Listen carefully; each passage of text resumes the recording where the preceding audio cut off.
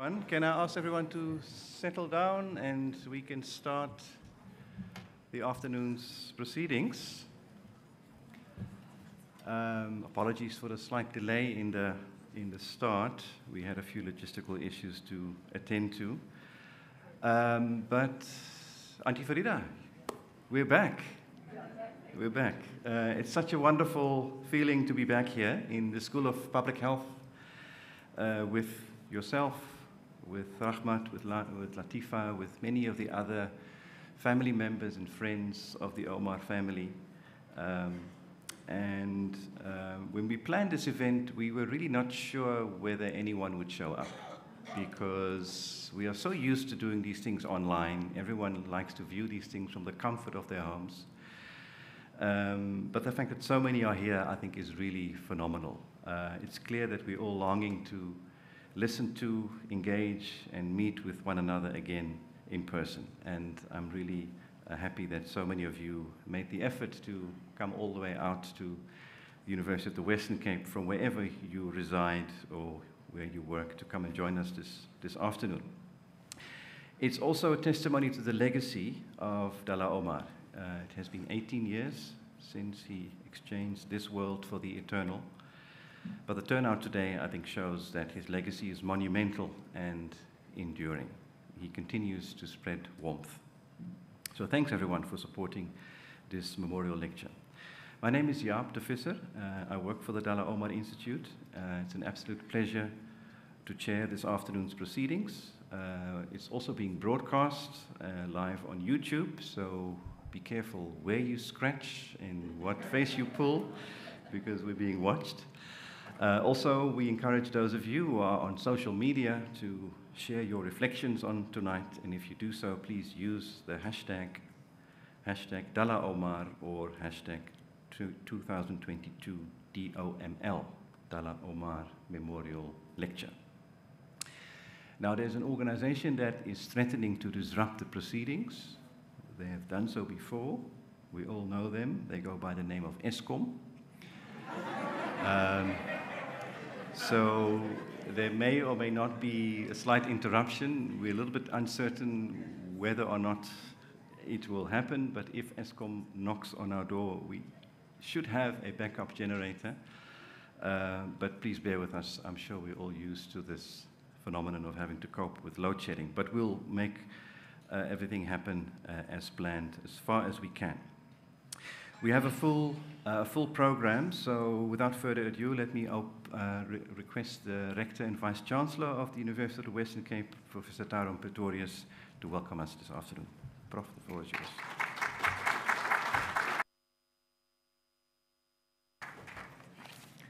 Thank you, Prof. de Visser. No one could be more happier than me standing in front of a full School of Public Health building. It's been too long that we've lived apart from each other. It's been too long since we've had that meaningful personal relationships and personal contact. The university is partly a ghost town at the moment, but I do hope that as from January 2023, we will have that buzzing, thriving community back on campus. I saw the former SRC president walking in. He tirelessly campaigned last year to open up the university. Oh, there he is, to open up the university. And I'm sure he's claiming this as a victory. Ms. Farida Omar, or Auntie Farida, as we affectionately know you, the rest of the Omar family and Rahmat Omar. Where's Rahmat? Apologies for my failing memory. It's just been too long since we've been apart from each other. You are welcome as well, and I've just met Auntie Farida's eldest grandson, and she seems very proud of him. Professor Thuli Madonsela, our guest speaker, former public protector and the Law Trust Chair in Social Justice at the University of Stellenbosch, welcome back to the university. The few occasions that we had the privilege to host you, you entertained all of us, and I'm pretty confident you will do so again tonight. If you look at the back of your program, you will see that you join an illustrious host of guest speakers, and tonight it is no exception that we have another illustrious, dynamic person in South Africa speaking to us. Prof. De Wil, Dean of the Law Faculty, Ashraf Mohammed, member of the Dullah Omar Institute Advisory Board. I didn't see Judge Vincent Saldana unless he came in. Judge, also a member of the Dullah Omar Institute Advisory Board and a Western Cape High Court judge. Mr. Christopher Fry, if he is present, who is a member of the Western Cape Provincial Legislature. And then Councillor Patricia van der Ros, who also indicated, there's Councillor van der Ros. I saw you on the TV this morning with the fake food inspectors. Interesting things that keeps you busy. Prince Zulu, representing the King Mrs. Zulu Foundations, present. Not present. All guests. My colleagues in the law faculty. There's some humanities scholars as well. There's some humanities scholars and there's scholars from other faculties. You are all welcome. This is a special occasion for the University of the Western Cape for many reasons, and we are so pleased to have it in person once again. One of those reasons is that this lecture series allows us to celebrate and honor a man's life from whom selfless service was a cornerstone of his being. We remain indebted to the Omar family, and in particular to Auntie Farida, for allowing us to continue to honor Dullah in this way. Another reason why this is a special occasion is that we, at these occasions, have the privilege to welcome and to honor renowned speakers who have impacted our society. This evening's speaker is no different. Prof. Madonsela remains the yardstick for the qualities that a public protector must possess to do the job effectively. Why did you leave? Prof. Madonsela has shown courage and tenacity of spirit and is unafraid to speak truth to power.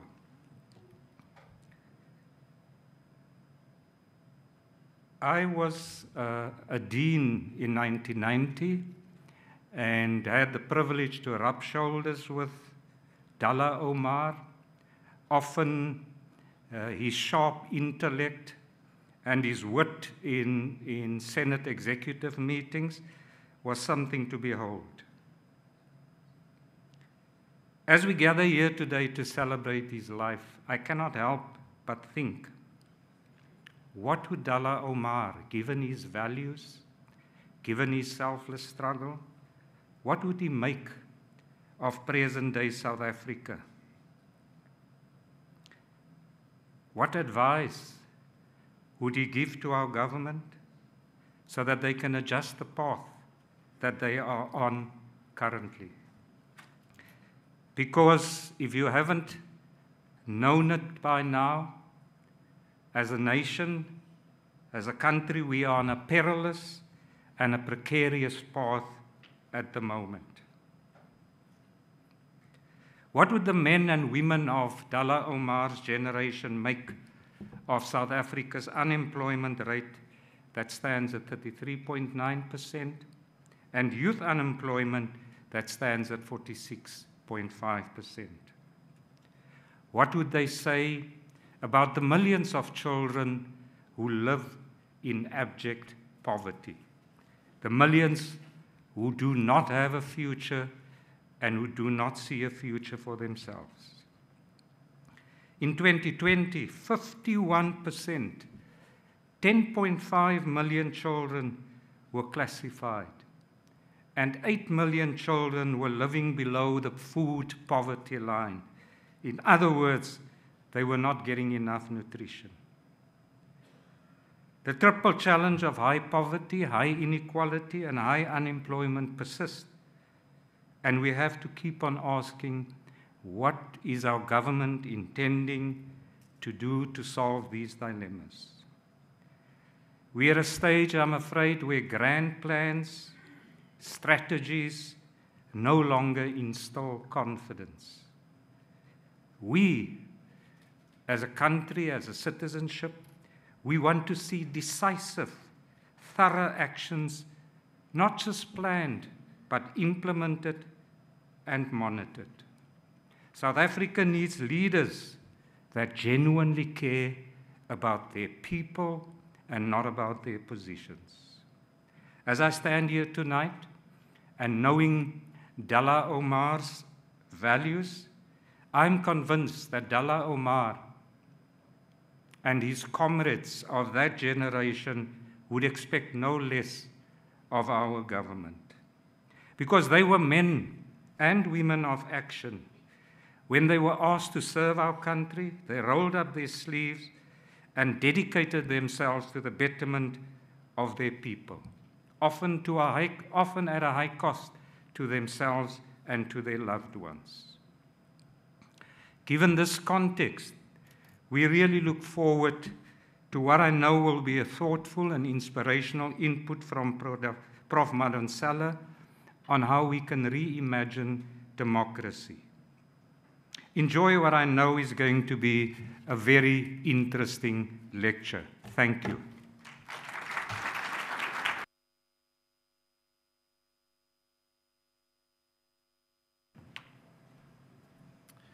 Thank you so much, Professor Pretorius. Let me also say that the Dullah Omar Institute is immensely proud to be part of and make a contribution to this wonderful university.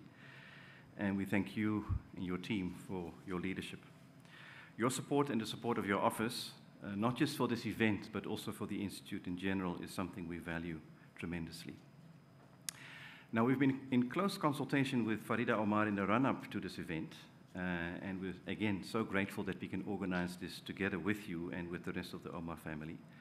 Now, last week, Auntie Farida phoned me and asked me if she can say something to welcome our guests. And I said, well, Auntie Farida, the program is very full. It's already printed, but you can speak whenever you want. You can say whatever you want to say, and you can speak for however long you want to speak. So if you want to come up to the stage, we would welcome you.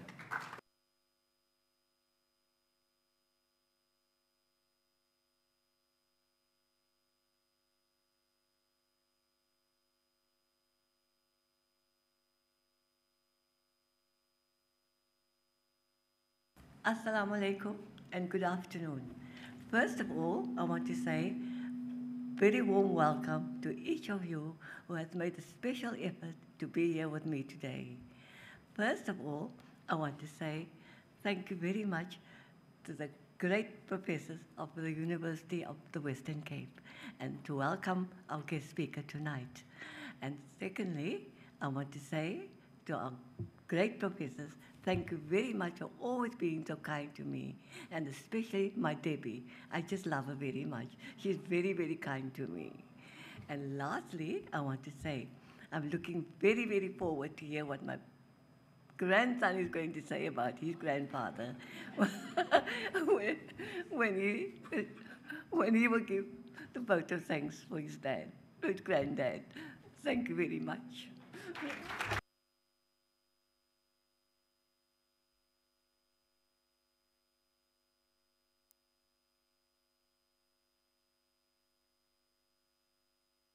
That many of you are aware of the role that Auntie Farida herself played in the struggle against apartheid. The indignities, the sacrifices, and the dangers were so many, and we may never forget the contribution that she has made herself to the struggle against apartheid. I had the absolute privilege to listen and be mesmerized by the stories, the anecdotes of her life, fighting alongside Dullah against the evil apartheid regime. About the unity movement, the ANC, the harassment by the security branch, the multiple times Dullah was detained, the attempted assassination, but also heartwarming stories about how she accompanied and looked after so many spouses and children on their visits to ANC activists in jail. Looking after Winnie Madikizela Mandela as she visited Nelson Mandela on Robben Island, accompanying Mandla Mandela with a parcel of curry as he visited his grandfather in Pollsmoor, sending a fruit parcel to Robben Island with Mandela's attorney, and hearing back that he loved the banana so much because he hadn't eaten a banana in years. Now, these are amazing, rich, and important stories of warmth, humanity, compassion, and perseverance. Thank you, Auntie Farida. Let's now listen to the UWC choir. They are sitting there on the right. They look magnificent. They will render an item in music. The UWC choir is led by Mr. Sibusiso Nyeza. We're very proud to have them here. They're such a wonderful resource on this campus, and we look forward to the music. Over to you.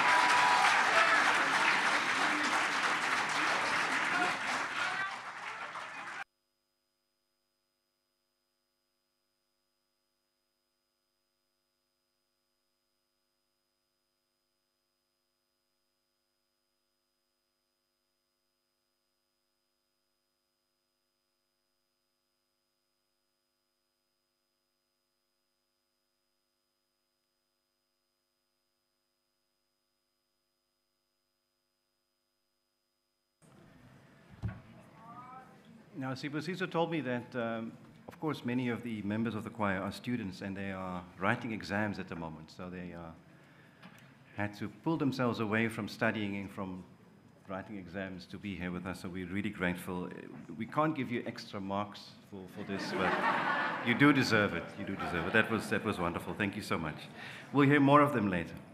Let's now turn our attention to our main speaker. We're so thrilled to have Professor Maronsela with us. We had convinced her to deliver the lecture in May 2020, but there was a small matter of the COVID pandemic that ruined our plans.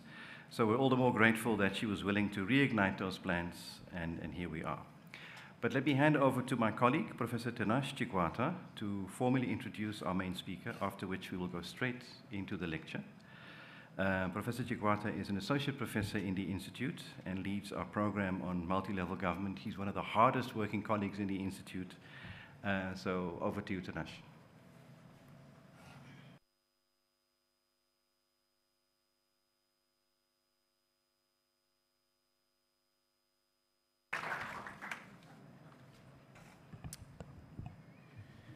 Thank you very much, Professor Yabdifisa.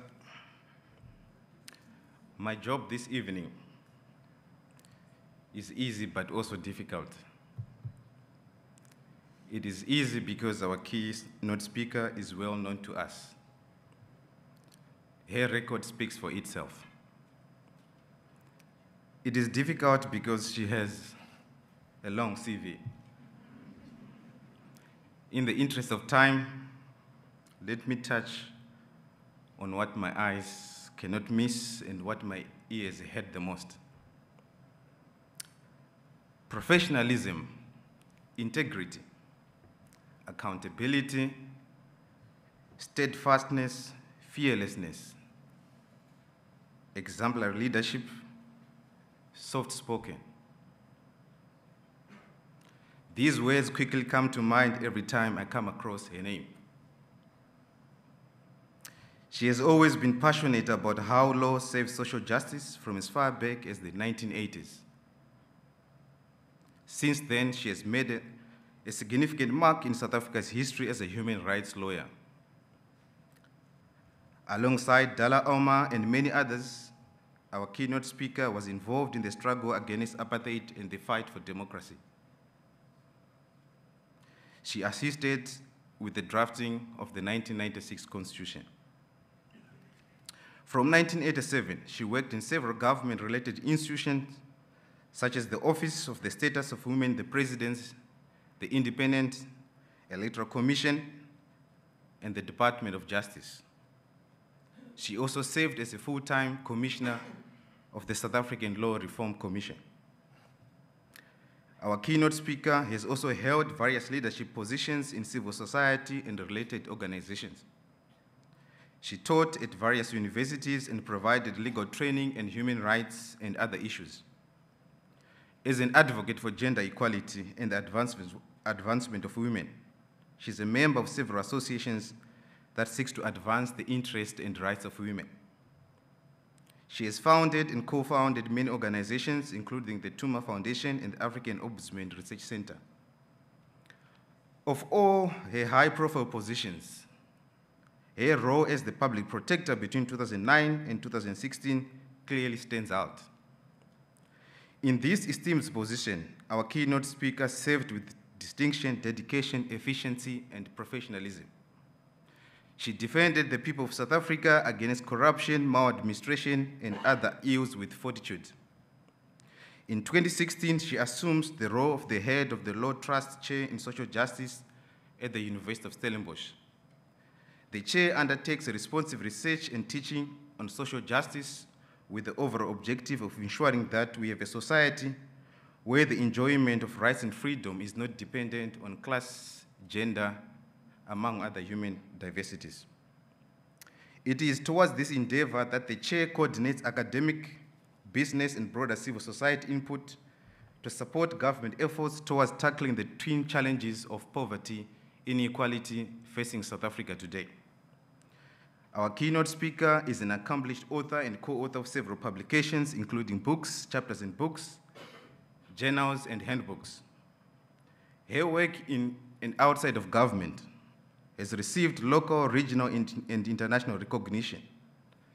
She is the recipient of several awards, prizes, and fellowships, and was awarded by many universities with a Doctors of Law degree. In conclusion, ladies and gentlemen, our keynote speaker tonight is a staunch defender of the Constitution. She has taught us that we should be concerned not only about ourselves, but also about the well-being of others, especially the poor. Her emphasis on ethics-based leadership is a key feature of her contribution to the public discourse. In a time when we are witnessing the backsliding of democracy, not just in South Africa, but the world over, we are looking forward to hearing what Professor Thuli Madonsela's view on reimagining democracy through a social justice lens reflecting on Dullah Omar's legacy. Without further ado, please help me to welcome to the podium the keynote speaker for the 13th Dullah Omar Memorial Lecture, Professor Thuli Madonsela.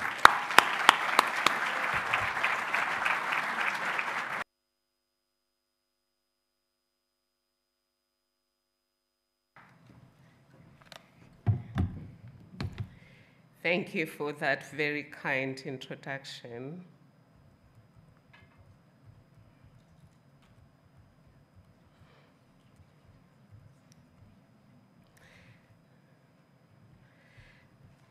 Firstly, I would like to thank the University of the Western Cape for the privilege to present the 13th Dullah Omar Lecture and extend a special greeting to all of you who have come to honor this great South African and great human being. And I also want to thank the choir for joining in honoring the peerless Dullah Omar.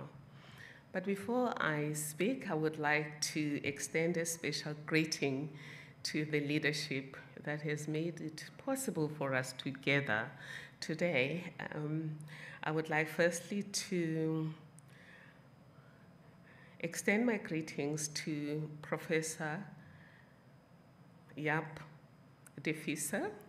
Thank you, sir, for the privilege to be here. To the Vice Chancellor, Professor Tyrone Pretorius. Thank you, sir, and for the kind words. And of course, to the Dean of Law, Professor Jacques Deville. None of this would be possible, at least for me, if it was not for the Omar family, led by Umama Farida Omar, who have kept this legacy alive, and this is the 13th year of celebrating it. I understand that this initiative celebrates the memory of Dullah Omar as a person who worked tirelessly towards and achieved so much in realizing the goals of human rights and democracy. I was privileged to find myself on a front row seat as Dullah Omar pursued and achieved some of the human rights and democracy milestones that remain his enduring legacy to date. You'll agree with me that these milestones also serve at a time like this as bridges of hope regarding the possibility of realizing the dreams that powered the struggle for freedom and democracy that Dullah Omar and his peers believed in. We've already heard that one of those peers was our iconic first president of democratic South Africa, Nelson Mandela. And my being in the front row seat as one of Dullah Omar's employees placed me in that situation of seeing how these two democrats worked together. Firstly, to make the Constitution possible, because you'll recall that the Constitution was finalized in 1996, 2 years into democracy, whilst we were governing on the basis of the interim Constitution. We will also remember him as the person behind the Truth and Reconciliation Commission, and who made sure, at least according to Prof. Andre du Toit, that the Truth and Reconciliation process was not shrouded in opacity, that ordinary people were able to talk publicly about their experiences, and that those amnesty hearings were not happening in dark spaces where nobody gets to know what was said and what was not said. And of course, if anybody lied, people had an opportunity to contradict them. For me, I'll say it was our shared search for justice, anchored in shared humanity, that brought us together. It's been indicated that Dullah Omar and I were both involved in the struggle, but interestingly, I didn't have much contact with him during the struggle, or even during the Constitution drafting process. What I know for sure about Omar is primarily based on my interaction with him initially during his engagement with us as civil society, as soon as he was appointed as the first Minister of Justice in democratic South Africa. There are people who talk left and walk right. He was not one of them. There's also people who say a lot about democracy, but the way they make decisions is very autocratic, and he was not one of those. So I was still working at Wits when I got involved in his conception of many of the thoughts that eventually drove the transformation of the Department of Justice, integrating 11 apartheid departments of justice. But my work with him starts fully in September 1995 up to mid-1999. Under his leadership, we conceptualized Justice Vision 2000, the framework for transforming the judicial system and state legal services.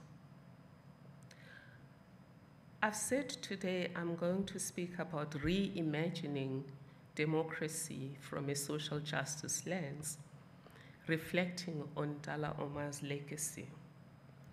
One of the things I would like you to consider is when it came to creating a planning unit that eventually was at the core of the transformation process, Dullah Omar did not look at America, UK, and all of those democracies that are very much focused on business and capitalism driving society. He looked at societies that had similar constitutional aspirations as us. And those were Sweden, Denmark, and even Germany. Those were the places we went to. The planning unit was funded by the Danes, and we were trained by a real army general on strategic planning. And that's what drove Justice Vision 2000, a very clear vision-driven process which governed the transformation process throughout his 5-year term. So nothing was done transactionally. My colleague, Prof. Koopman, says when you are leading a process, you need to keep three things in mind. What's the picture you see at the end of that process that you're leading? What are the principles that will govern your process of moving from where you are to where that picture takes you? Thirdly, what is the plan? And is there resonance between the plan, the picture, and the principles? And of course, I've added to Prof. Koopman's approach action, because you can have a very good picture, very good principles, and a very good plan. If, like the NDP, you keep it somewhere in a corner, and then you do your own things, things are not going to move forward, and certainly not in the direction of the picture you have drawn. So,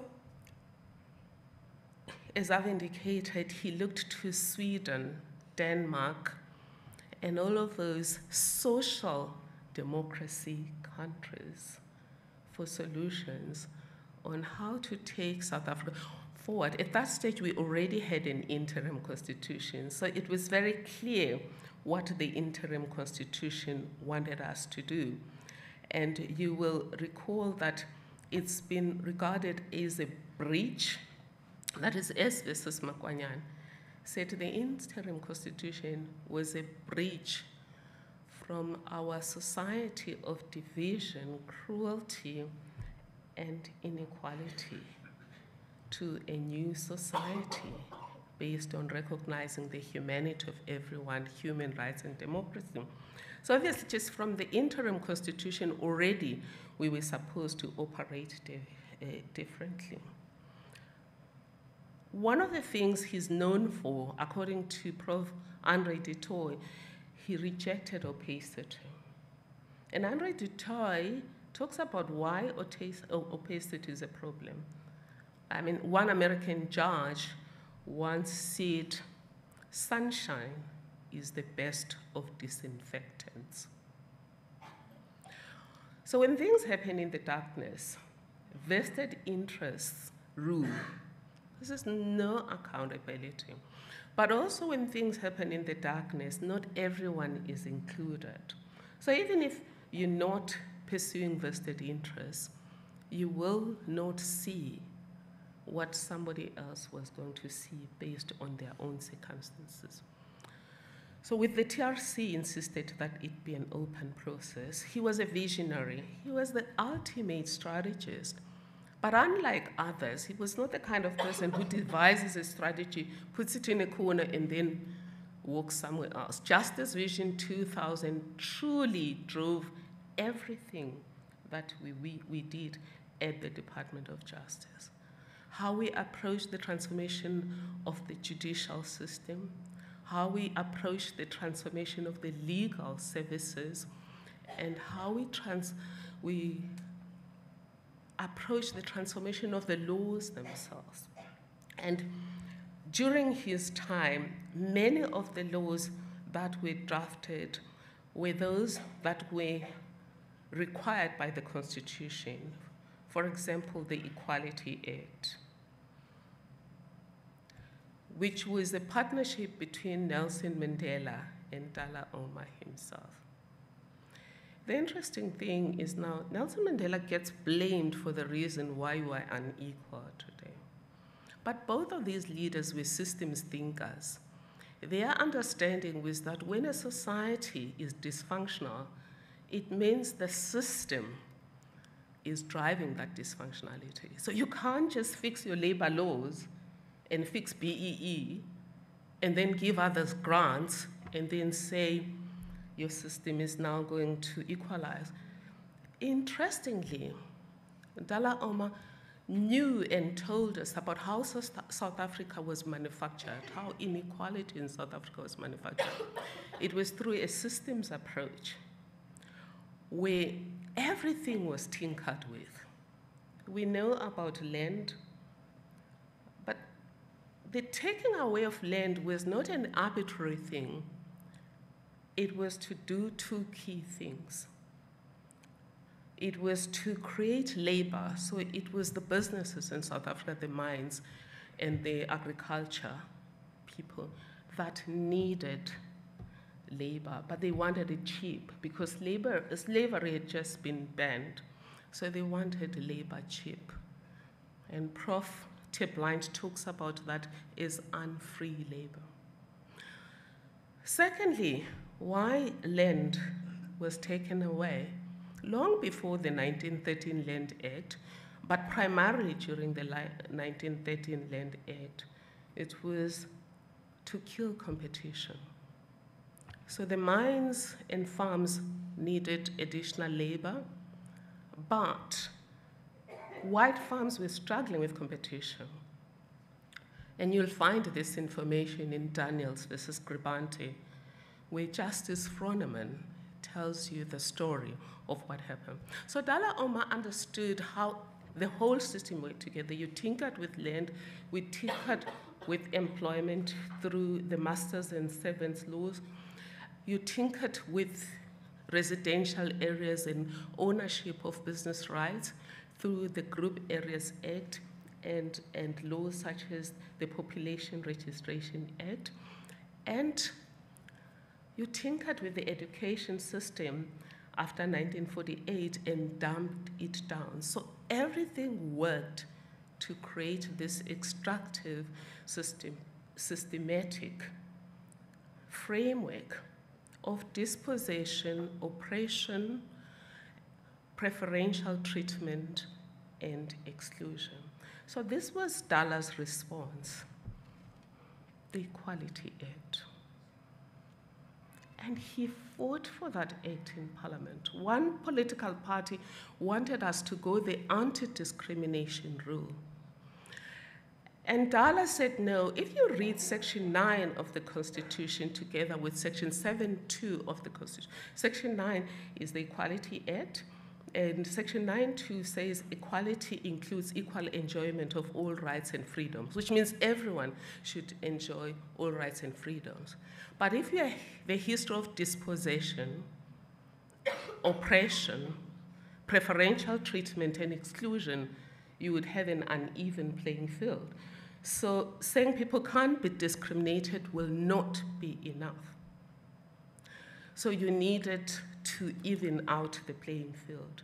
Hence, he fought for an Equality Act instead of an Anti-Discrimination Act. We've done the same already with the Employment Equity Act in labor, and Tito Mboweni accepted our argument that we can't just have an Anti-Discrimination Act, and just before democracy, they had come with an Equal Opportunities Act, which was just anti-discrimination. So we suggested an employment equity. So Dullah Omar took that approach, anti-discrimination plus promotion of equality. But guess what? 22 years since the Equality Act was passed, the part of the act that was about auditing enduring inequality and progressively taking measures to reduce that inequality has not been implemented. The Equality Act was required by the Constitution. The Black Economic Empowerment Act was not required by the Constitution. Moeletsi Mbeki talks about these discussions that happen in opacity. And somehow, the Equality Act was said it was going to be onerous for business to implement. Tell me which small business does not find the Black Economic Empowerment Act onerous? The only people who don't find it onerous is big business. So the fact that the argument was that the one act required by the Constitution is onerous, the nice-to-do act is not onerous, leaves us with a question mark about vested interests at the table where decision-making is made. The Equality Act was consulted enormously. In fact, when we had to present it to Nelson Mandela, I remember the first time we had to present a shell. And thank God he accepted that shell, because it took a while. Even just coming up with the Equality Court, which I came up with that idea and worked with Susan Masapo from the Department of Justice, was a novel idea. But again, implementing that act, half of it is like when a doctor says to you, you're sick, and they give you a script with multiple things you're supposed to do, and then you cherry pick. And then when you don't get better, you blame the doctor. There are many other laws that Dullah Omar led the process of. I've mentioned the Equality Act, but on Gender Equality, Recognition of Customary Marriages Act, we were led by him as we drafted those laws. Domestic Violence Act, Maintenance Act, and even other laws that are required by the Constitution, such as PAJA, the Promotion of Access to Justice Act. And all of these laws were meant to make it easier to coexist in a space where there is fairness to all, and that's social justice. So we meet today to celebrate the legacy of a Democrat, but a social democrat. At a time when we have to ask ourselves a question, are we a social democracy? Are we even a democracy? Democracy is a Greek word with two words combined, demos and kratos. Demos, people, kratos, power or rule, people's rule. And democracy first comes into Greece around the 4th century BC, when ordinary people like me and you were up in arms saying they didn't like the way they were governed, where there were a lot of burdens for the average person and yet a lot of privileges for the elites. So there was an uneven sharing of burdens and uneven sharing of the fruits of living together. John Rawls calls that social injustice, and I agree with him. That's social injustice, because where there's social justice, all groups in society share evenly the fruits of living together and the burdens of living together. It's a different story, though. I disagree with John Rawls around what is fair and what is not fair, but I'll talk very briefly about that. So let's go back to democracy. People were disillusioned, and then democracy was brought in, and people say they even studied in Africa, because the African systems, they might have chiefs at the top who are hereditary. But what you don't realize is the rest of the system is very democratic. No meeting takes place without everyone having been invited. So it's direct democracy. And everyone gets an opportunity to talk. Of course, you will say most societies did not invite women. But that was the same thing in Greece when democracy was invented. Women were not part of the deal. People not owning property were not part of the deal, and slaves were not part of the deal. But still, democracy was about giving people a system where there's nothing about us, without us, and for us all. Now here's the deal, dear colleague. The struggle in South Africa was just about that. Nothing about us, without us, and for us all. It wasn't we just want to remove white people so that black people can govern, or men so that women can govern, or heterosexual people so that people from the LGBTQI could be involved. It was a system that gave greater space for people to be recognized as humans, everyone to count, to be represented in decisions that impact on their lives, that impose burdens on them, and that distribute privileges. It was also about a system in South Africa that would ensure that there is some restitution. And if you disagree with that, you have to look at the truth, the wording of the breach constitution, which is the interim constitution. The interim constitution is very clear that it was being adopted to change from what we are. So in the post-EMBO, the interim constitution says this: there is a need for understanding but not vengeance, for reparation but not for retaliation, a need for Ubuntu but not victimization. In S versus Makwanyane, judges such as Ismail Mohammed, Yvonne Mohoro, Langa, Madala, etc., then told us that through the interim constitution, we adopted the principle of Ubuntu. So Ubuntu was a principle that underpinned coexistence within the people of sub-Saharan Africa, Abantu. And at the core of that is respect for every human being, embracing the humanity of everybody, and shared humanity. So we talk about the interconnectedness of humanity and human solidarity, but that's not the core of it. The core of it is my humanity and your humanity have equal value. The respect I deserve and the respect you deserve should be the same, regardless of your sex, your culture, your age, etc.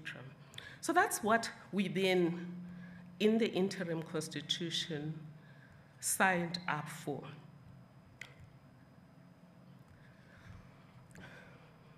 And that was the future Dullah Omar believed in as we reflect on his legacy. And I'll talk very briefly about how, besides those laws that I spoke about, that legacy, or that belief in Ubuntu, that belief in shared humanity, that belief in democracy was put into action. He didn't speak one thing and walk in the opposite direction. I just want to give you an example of what happened this morning. I lost my cell phone, or I hope whoever took it will give it back, on the flight because I was reading an article that I decided to incorporate in this speech. There was a heart-wrenching story of a rural woman. I will rename her now, Zodwa Magida. So Zodwa Magida went hiking at night. Well, not hiking, he was walking at night after going to an event. It's a rural area, there are no roads. And somehow it was dark and there was fog, so she went off-road. And whilst having gone off-road, she fell and she hurt herself. She didn't know how bad it was. All she knew was she couldn't stand. This happened on the 17th of last month of October. For 4 days, she couldn't get any help. So on the 20th, a shepherd came over and took her. To get to the nearest hospital, she needed to hire a neighbor, one of the people in the neighborhood. They hired that person for 1,000 rand, which they still haven't paid, they're still owing it. The nearest hospital was 67 kilometers away. This is in the Eastern Cape. When she got to that hospital, the hospital said that it does not have orthopedic facilities to fix her displaced hip. So the reason she couldn't stand was because her hip had been displaced. She was in excruciating pain. So they said they could not help her, gave her 10 Panados and sent her home. I've heard these stories hundreds of times during my term as public protector. I've heard similar stories now when at Stellenbosch University and Tuma Foundation, we're working with the people at a place called Emanzimele, 10 Panados. Then they said to her she would have to be taken to a tertiary hospital, but there are no beds in that hospital. And in 6 weeks' time, the beds would open. In the meantime, she was sent home, and she's still waiting.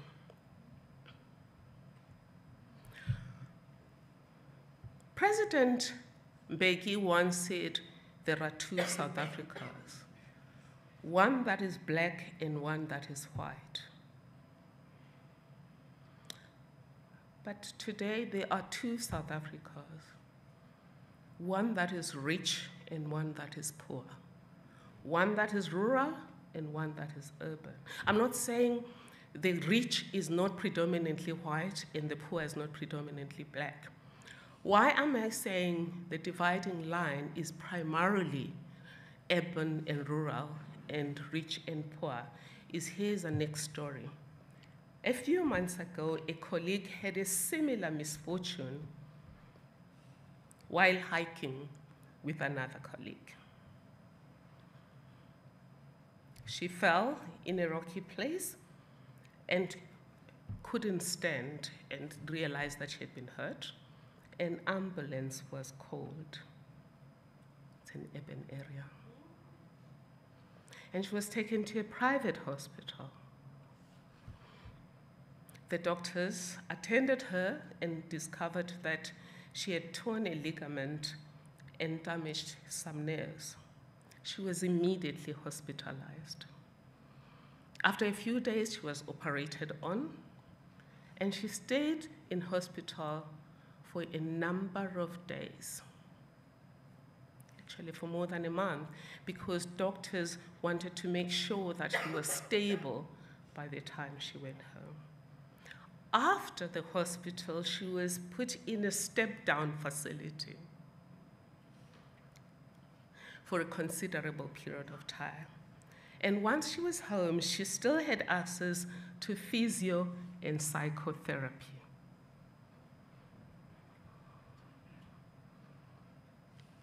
So you will agree with me that there are two South Africas. We know that apartheid did create these two South Africas, a black South Africa and a white South Africa. But apartheid did not pretend, did not talk left and walk right. It talked right and it walked right. It wanted to create a society where blacks were unequals, where their value, labor power, was extracted, and later their value as a market was extracted, and that happened. And that happened during colonialism, by the way. Most of it happened long before apartheid, because apartheid has been there for the last half a century. So all of this happened long before apartheid. But there was no double talk. There was a reality. So where's the double talk here? I want, before I go to the double talk, to say, what does the Constitution say? What did Dullah Omar do different to how this health problem is happening, okay? The Constitution is very clear. We are adopting this as a blueprint to heal the divisions of the past and establish a society that is based on 3 pillars: democratic values, social justice, and fundamental human rights. And these are the things that he stood for as Dullah Omar. The Constitution also says that it is creating a foundation for freeing the potential of every person and improving the quality of life of every citizen. So when we did the first seminar on social justice, a roundtable, an expert roundtable, we had experts speaking to us about what has gone wrong in our democracy. Why have we become the most unequal society in the whole world, despite a constitution that says we're creating a socially just society? Why is our Gini coefficient highest? Why are people stewing in lack of access to health? Prof. Jimmy Volmick dealt with the difficulty. One of the difficulties, where do we borrow ideas to drive our society? I've said Dullah Omar borrowed ideas from societies with similar values to us. Denmark, Sweden, and to a certain extent, Germany. But where did the health people borrow their model? I don't know. But this is what happened. During apartheid, some of these rural hospitals were hospitals. They had orthopedic surgeons, they had all of the things that were needed. I know this because when we went to Emanzimele, we had grown men and women crying tears and saying, during apartheid, when we went to the hospital and I had broken a leg, they could sew it back in. Then some Einstein came and decided efficiency is more important than responsiveness. But where were they getting their cue when the Constitution clearly says we're creating a society where everyone's potential is freed and every citizen's life is improved? So in this theory of theirs, it was for efficiency, you will put all of your resources in your tertiary hospitals and then leave some of those places with primary services, hence the Panados. And this was the explanation. The explanation was use our statistics. So if a place had only one Magida, this lady that I've spoken about, who's going to come and need an operation, then it does not deserve those services. But there was no consideration that in Uppington, women had to drive 400 kilometers to the nearest hospital with services for maternal health at that time when we were doing this research as the Public Protector. That was at a time when we were pursuing the Millennium Development Goals, where we were seeking to end maternal mortality and child mortality. And then you come with this that looks at only efficiency, and it's not looking at those three things that were important to Dullah Omar. And they come from a research that was done. Everyone must have read the book done by Pretoria University, where people like Kada Asmal spoke about what we have inherited and what we're supposed to have. And Nancy Fraser is one of the people who said, for a social democracy, you're going to need three things. You will need to recognize your people in their diversity. You will need to ensure that you respond to everyone's need, and you'll need restitutive action where there are disparities. So health didn't look at the disparities part, and this is what you get, this incident in Eastern Cape. So what did Dullah Omar do differently because of the 3 Ps? Picture, everything is driven by what picture do I want, principles, and plan. But I would like then to add to those 3 Ps a C. It started with constitutional governance, which is, before I decide what I like, what is my constitutional duty? And he understood that his constitutional duty was to create a society that is based on these 3 pillars: democratic values, social justice, and fundamental human rights, where every citizen's life is improved and every person's potential is freed. So Justice Vision 2000 and the Customer Service Charter for Courts took into account not just efficiency, it took into account needs. So under his leadership, we were required to look at what should be a fair radius between the nearest court and every community. So it didn't mean we'll build all of those courts in one day, but it meant what's the ideal, so that whatever you build, you're building it like an architect. You start firstly with your picture. And then everything else is built according to that. So it was radius. Look at Justice Win 2000. We talk about every court. So you can't, if you're living in De Boer, in Stellenbosch, be closest to the nearest police station, nearest to court, while somebody who lives somewhere else doesn't have the same thing. So his ideal was everyone should have the same radius to court. The second thing was something called a model court. So this is where, again, we differ from the Department of Health. 67 kilometers to a hospital that can't help you, that will give you Panado. 67 kilometers. So his approach was each court should have certain basic requirements. And we went to Australia to look at what is an ideal court. Again, it didn't mean that those requirements would be met in one day. It meant whatever decision you make will be vision-driven. And I'm happy to see that, to a certain extent, those requirements have been met. And why did he do this? 2 reasons: the Constitution, but secondly, a belief in the fact that everybody counts. That we fought against apartheid because women didn't count, Black people didn't count, the LGBTQI community didn't count, non-Christians did not count. So but what was the outcome of, in other words, what's the cost of injustice? The cost of injustice is a system where human rights fail consistently, not just by the state, because you then get a situation where each person is for themselves.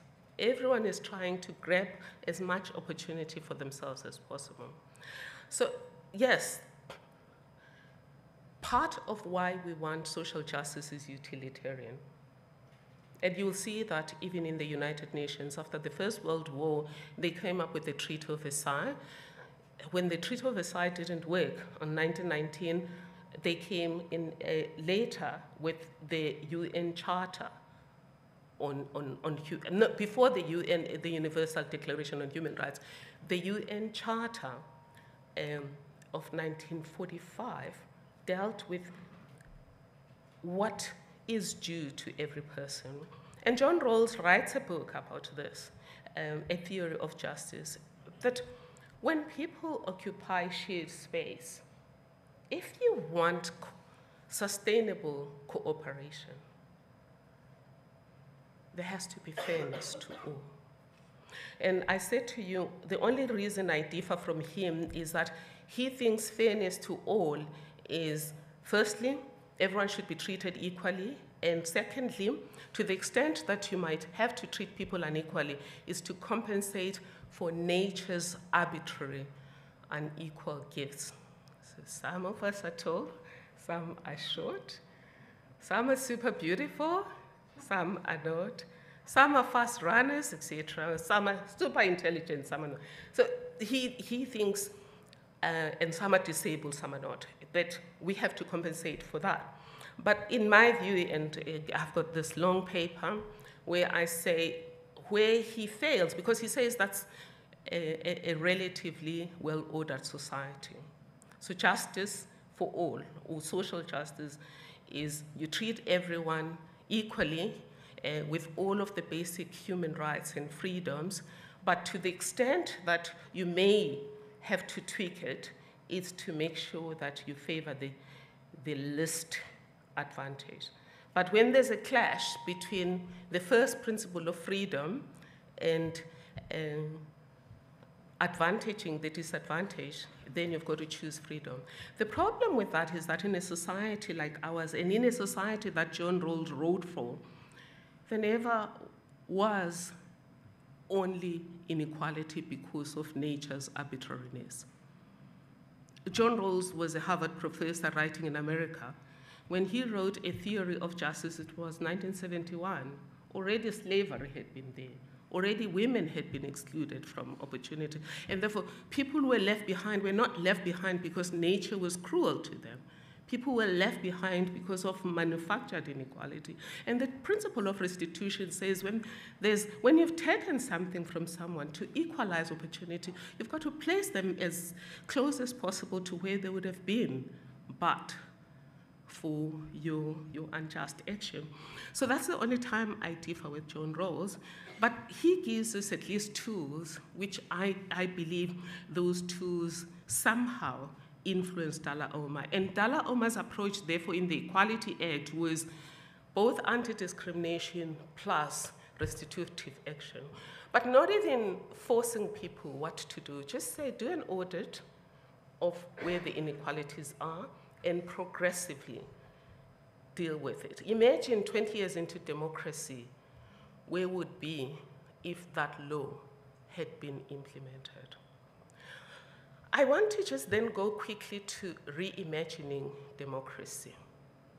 The first one is, what is the role of the state? Please read the Financial Mail this week, where I'm arguing that the state is not a business. It is a social enterprise. So the first thing the state should think about is what's good for the people. Of course, it doesn't mean you deal with resources recklessly, but it means people first. But even with business, we're no longer following Friedman. At least one prime minister tried to do it a few weeks ago, and she was fired immediately. So, but most people don't follow Friedman, which says everything should be done to favor business, the rest of us have to suffer. Even John Rawls says that theory is wrong, where what you do for the majority is justified suffering for the rest of humanity. So,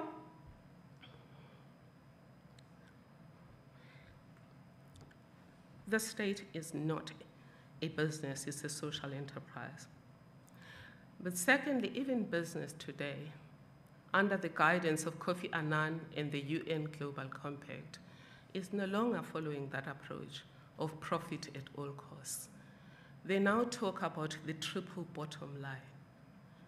People,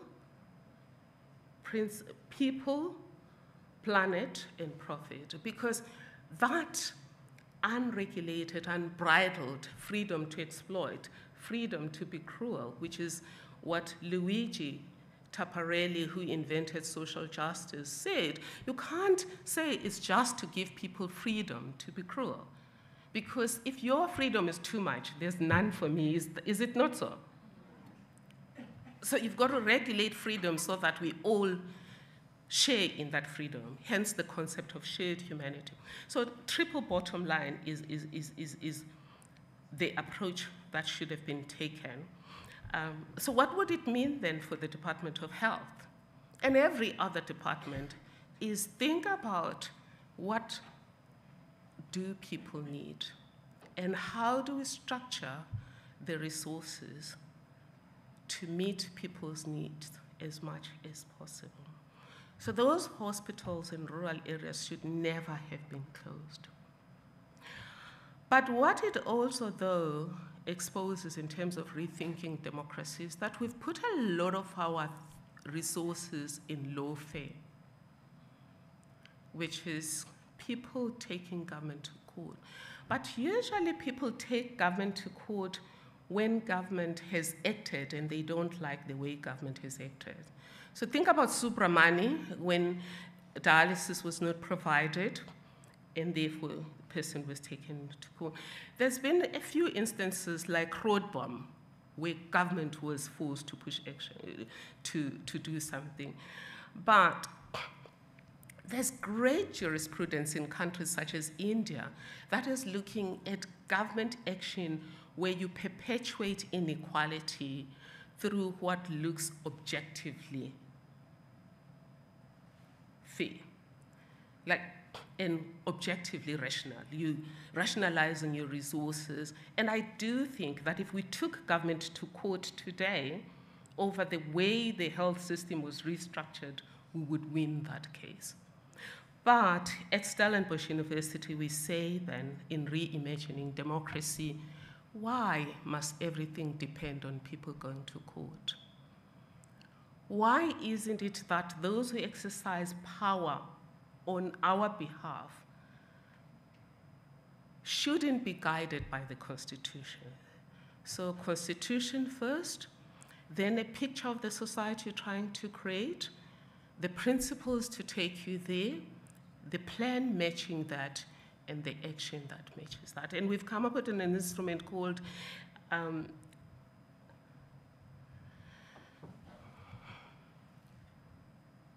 the Social Justice Impact Assessment Matrix.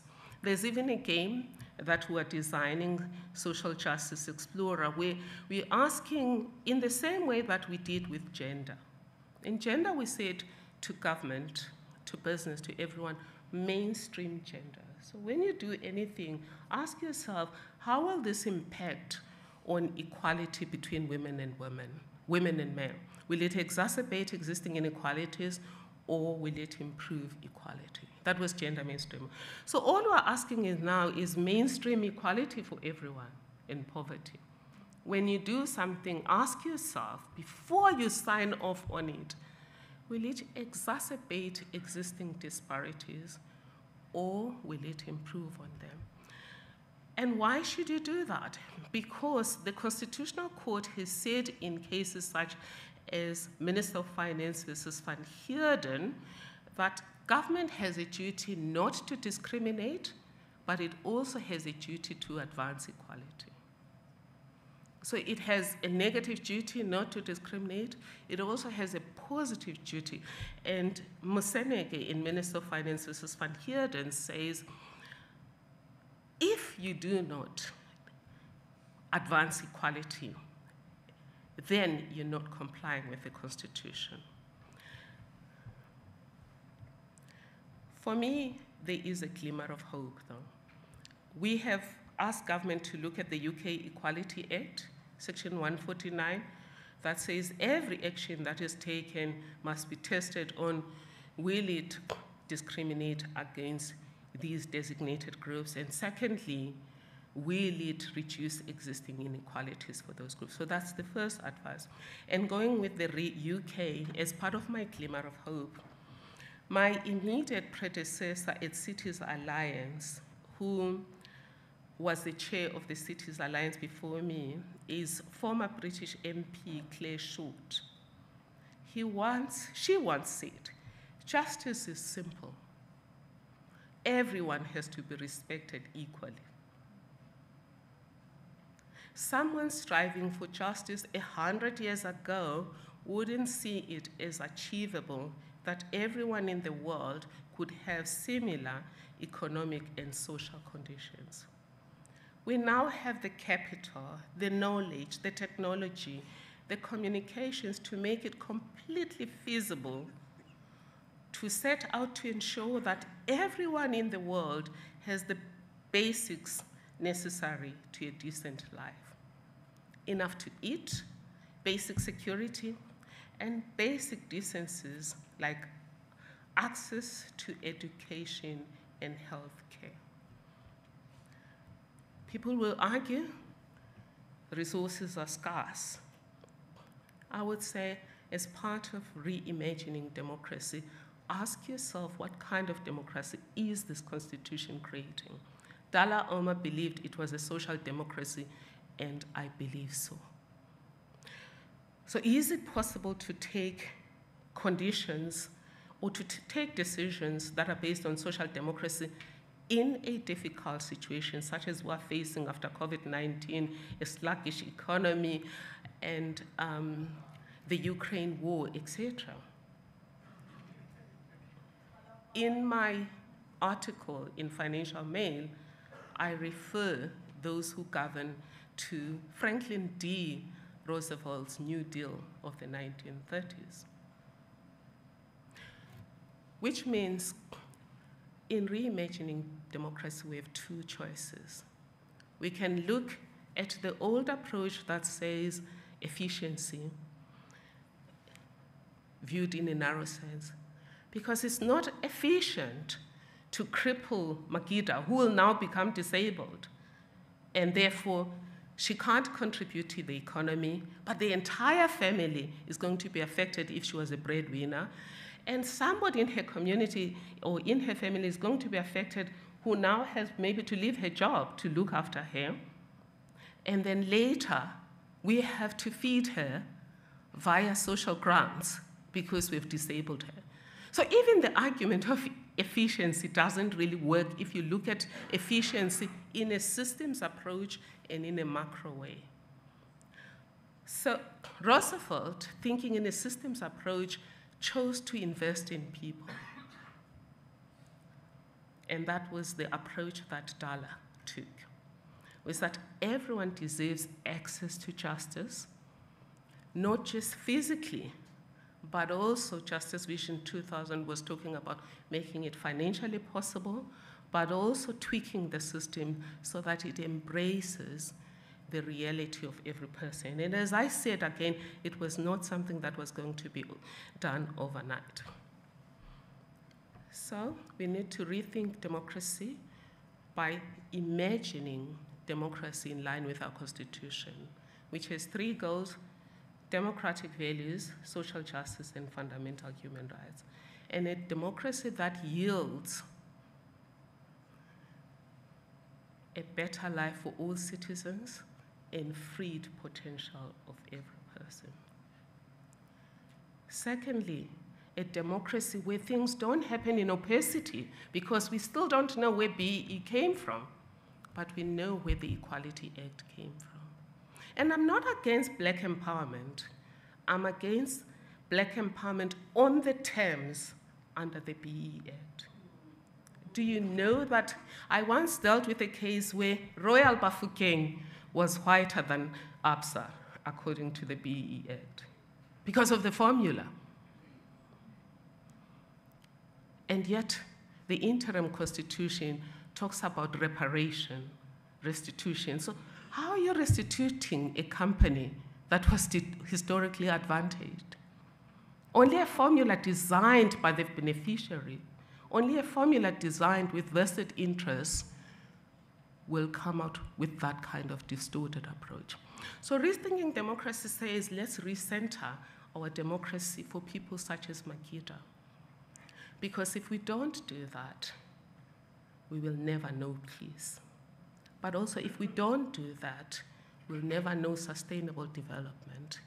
Because there's an African saying that says, if you want prosperity for a year, plant crops.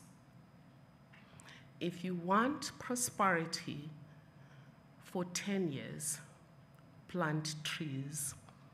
If you want prosperity for 100 years and beyond, invest in people. And healthy people make successful nations. And healthy people include people who are healthy in terms of mental health. And mental health contributes to a healthy democracy. And to Dullah Omar, we owe the duty to take the baton where he left it and play our part by walking the talk. Not say everybody matters, but when we make decisions that only advantage those that have means. Thank you.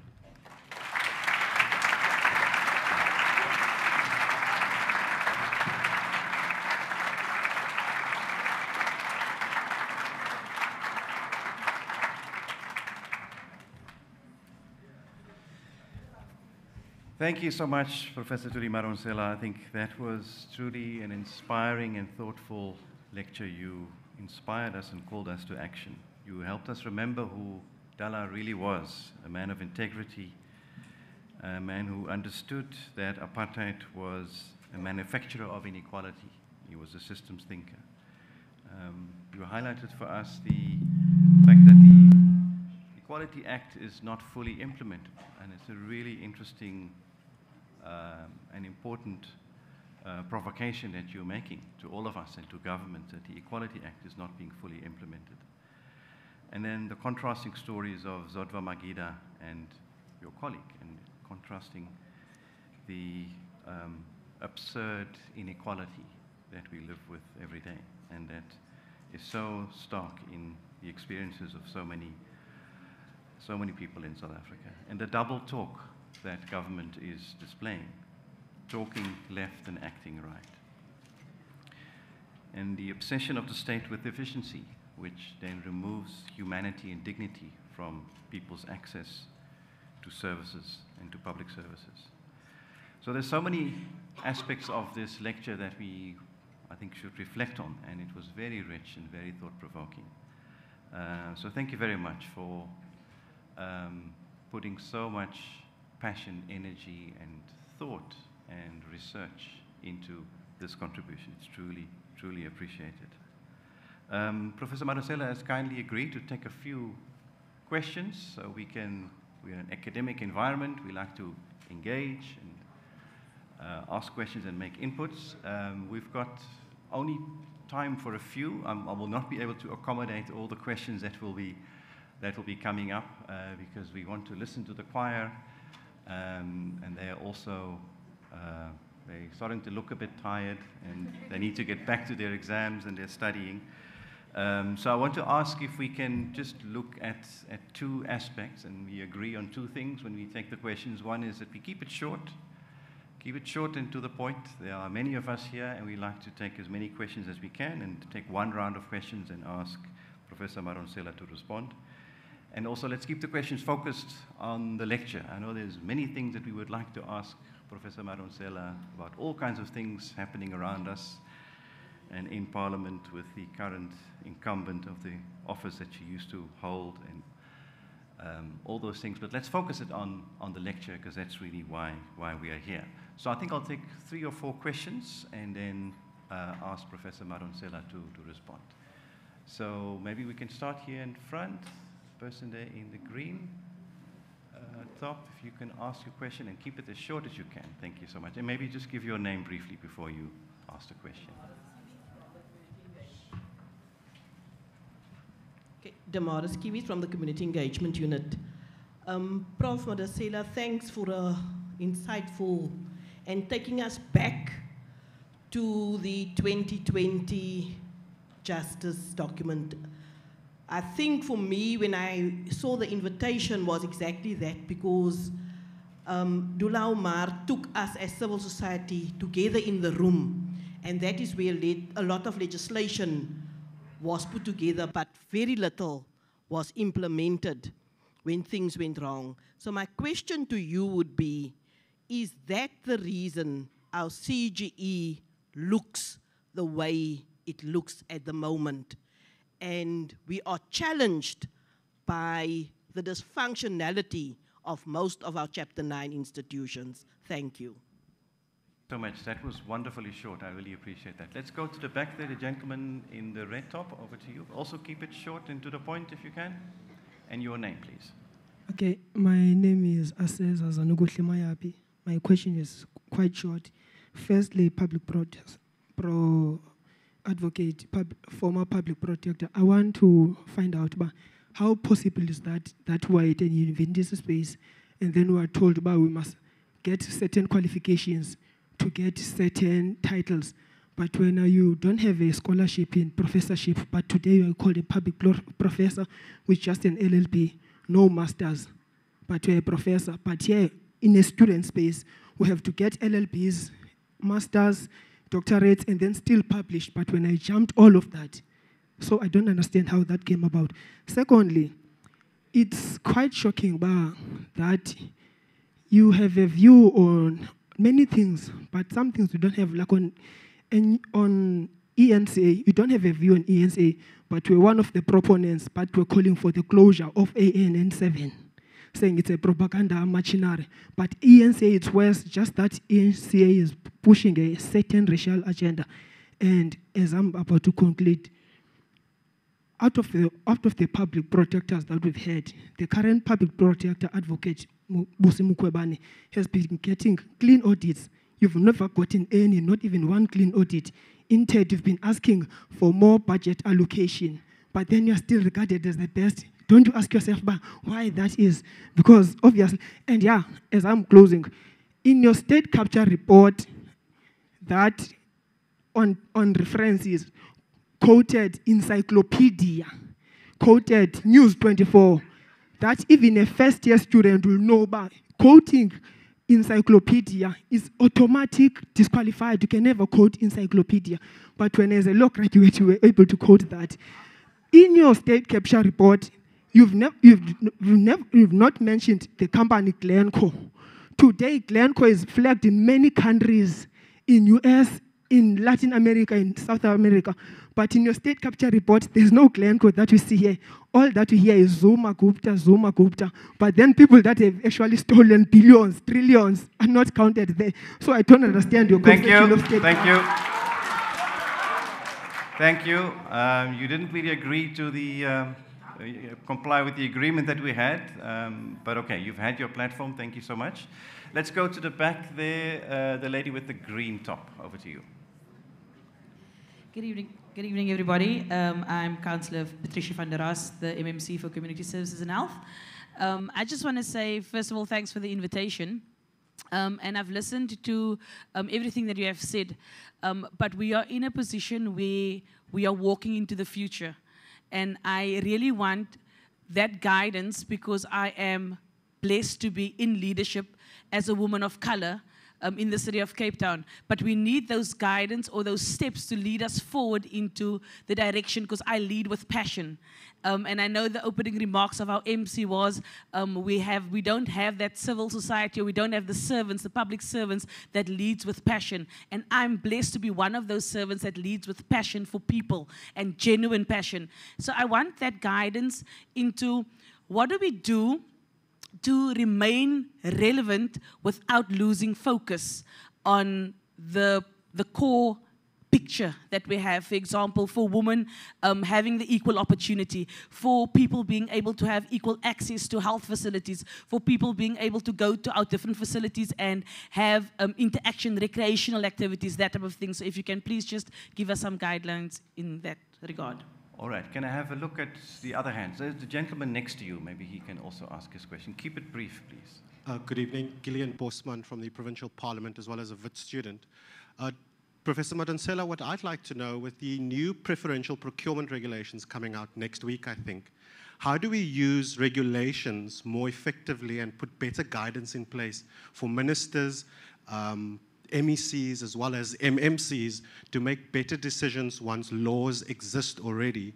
Because how is it in a country where we've got massive unemployment and we've got big companies looking for construction deals, but our government is still employing McKinsey's, we're still employing Chinese companies to build roads, all because the regulations allow for it. So the core of the question is, what is it that we need to do to build in the next steps and to give the guidance that the MMC is asking for to enable not just the legislators to make better laws, but also the implementers, the executive, to actually translate that into functional regulations that are complementary to those laws. Okay, thank you very much. The gentleman here with the white shirt has been having his hand up very consistently. So over to you, sir. Also keep it brief, please. Okay, thank you. Thank you, Prof, for the lecture. Firstly, mine, it's a comment. Firstly, I'm Sibulelo Ganda, second year LLM student, the law faculty.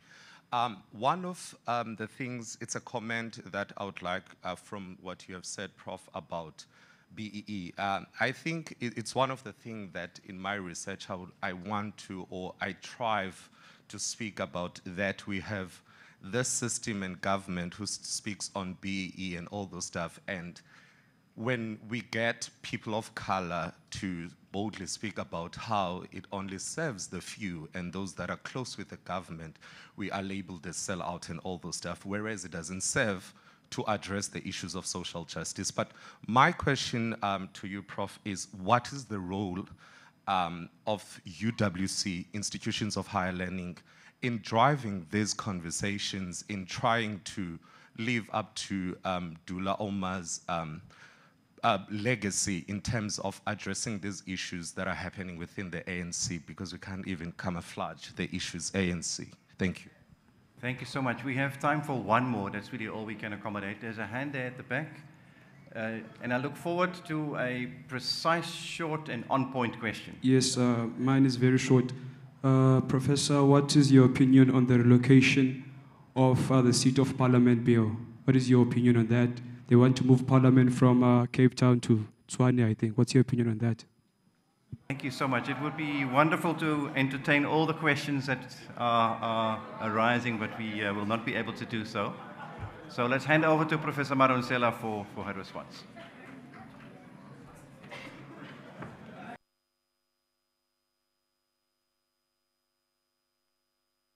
Thank you, dear colleagues, for those responses. It does show that you are at an academic institution. The last time I came to UWC to present the Bishop Tutu lecture, I wasn't engaged.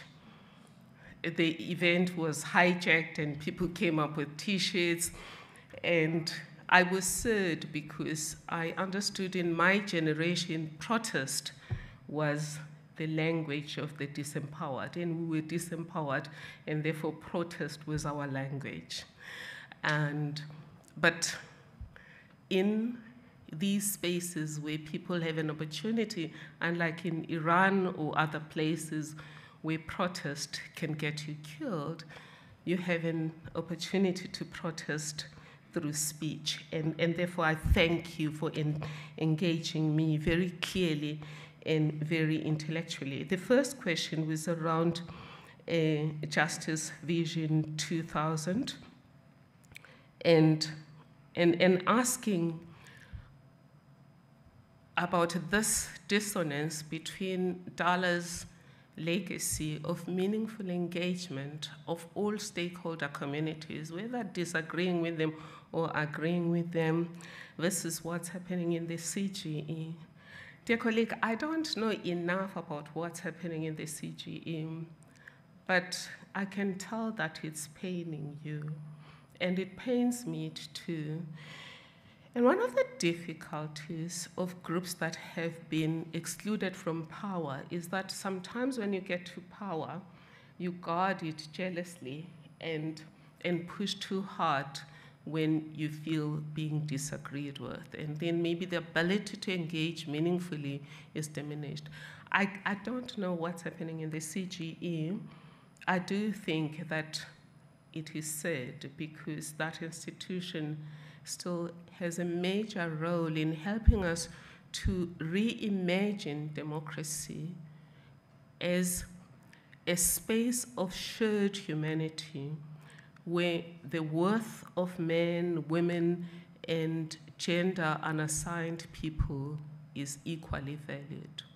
And the CGE, together with the Women's Ministry, are supposed to play extremely important roles. What I can say is we need to just maybe, as civil society women, have a sit down with the people in the CGE to find out what's happening, colleagues, can we help you? And is there a way of isolating shared values and shared vision and then dealing with how we disagree with each other in ways that do not sabotage our shared commitment to the future? And this, dear colleague, also takes me to coalitions. I think coalitions are failing because of failure of firstly agreeing on what's common ground, other than we're trying to kick out someone else. Like a lot of them just want to kick out the ANC. Other than agreeing on who we don't like, what do we agree about? What are we building? And this is where, for us, this CPPA approach could help. What does the Constitution require us to do? What picture do we see at the end of our partnership? What are the principles that will govern us as we move towards that future? And what are the principles that will help us to deal with our disagreements? So principles on what will take us forward, and principles on how we're going to deal with our disagreements in ways that are not destructive in action. At the Tuma Foundation, we have a training for leaders that maybe the CGE could benefit from. And I stumbled on this together with the team at the Pub Protector team when we connected the dots backwards, as Steve Jobs says we do, was to look at what made it possible for us to survive the storms and not start cannibalizing on each other. And what made the organizations that we oversaw as Public Protector move forward, some of them like Telkom. We found that it was those that operated on what we now have termed the EPIC leadership code. Firstly, start with leadership. Where am I leading myself and others to? Where am I influencing, what am I influencing people to think and act towards? So that's the leadership question. The second question is ethics. What is the right thing to do? So ethics is not just about honesty and dishonesty, it's also about fairness. Because every time when we think about values, we all know thou shalt not steal, thou shalt not capture the state, thou shalt not be corrupt. But we also need to know, don't favor people if you're a leader. And it's been shown that it demoralizes teams, but it also makes people feel justified in acting in a belligerent way. And there's a case that was mentioned by Bob Geldof in a book that was written by Kate Robinson and her daughter. When two monkeys were given the same task, the first monkey initially performed the task excellently, thinking that the reward system of what was it being given? It was getting cucumbers. It thought that was the best thing. And then when it then realized that there were two of them, and then it saw the other monkey being given grapes, and they liked grapes, it thought the reward system had changed, so it expected grapes. When it didn't get grapes, it became belligerent, threw away the work it was supposed to do. So again, ethics is not just about be honest, it's about treat everyone fairly as well.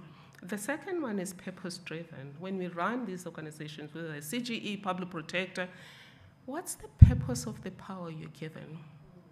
I once got a minister who said, now Etuli, you know that when these people, when we go to their country, they treat us badly, and why should we treat them fairly? And I was just saying, but that's not how the power has been given. And then she said something remarkable, which was, when one person is rude and another one is polite, don't you treat the polite person better? I said, no. At the Pub Protector, we were making sure that people are trained to understand that the power we've been given is to serve the people and nothing else. The purpose of your power is to serve people.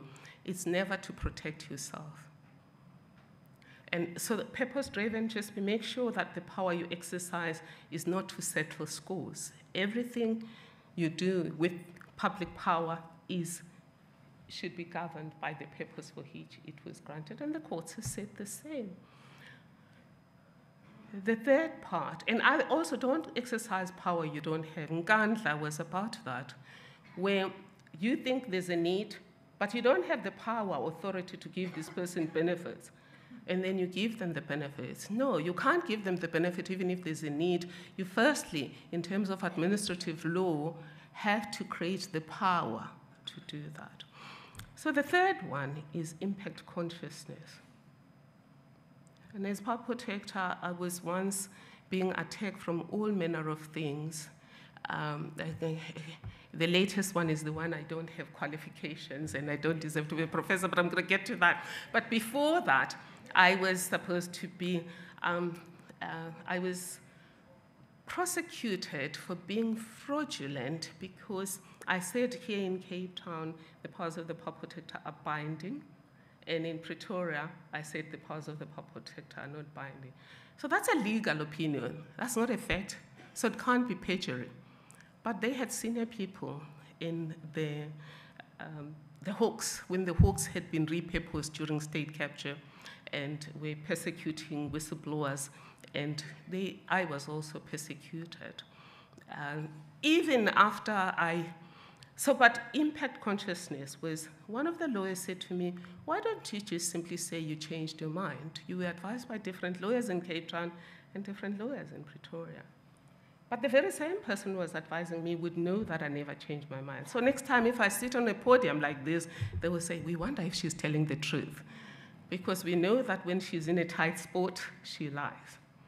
My team would have known that I never ever believed that the powers of the power protector are not binding when she chooses to use the binding dimension. So they too would have known that, oh, this place we lie when we're in a tight spot. So I would have been giving them, unconsciously giving them permission to lie. So if you're a leader, you have to be impact conscious. Everything you do has consequences, and one colleague was reminding me of what I always say to people is everything has a price. In integrity, it's pay now or pay later. If you pay later, it's expensive and painful. Pay now, it's painful, but not as painful as paying later. And then the third one is committed to serve everyone. Why the commitment to serve is important is that often people, when they go into leadership, they expect everyone, including the team, to agree with them. In other words, we're looking for the applause outside us.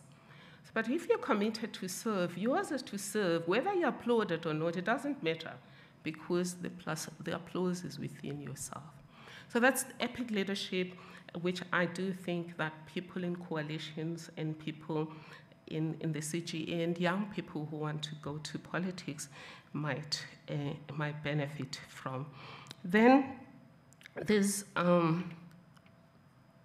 the lady who, then there's a colleague who says, why is it that I have been appointed as a professor without a degree, a postgraduate qualification? Firstly, my LLB degree is postgrad. It's not the 4-year LLB. I did a 4-year BA law at the University of Swaziland, which is now Eswatini. Secondly, then I did a 2-year LLB at Wits University. Thirdly, I did an advanced leadership certificate at Harvard for a year. Fourthly, I am the architect of the Equality Code, among many other things, the sole architect of the Equality Code. It required research.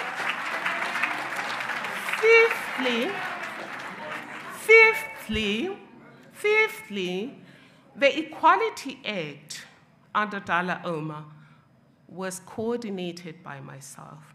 I did all of the research. At the end of that Equality Act, I had to defend it in Parliament, read Hansard. That's more than defending a thesis. In fact, one of the people who have accused me of having no scholarship got his LLD, his doctorate, on writing about the fact that apartheid infanticized black people. That's okay. I'm not going to take a dim view of that. But my research has come out with things. The OR Tambo Declaration on minimum standards for ombudsmen, ask everyone. I wrote it all by myself, and then came to the team to ask my colleagues, because we had given it to a task team and they didn't have the opportunity to write it. I wrote it, and today it's quoted at the United Nations, the OR Tambo Declaration on Minimum Standards.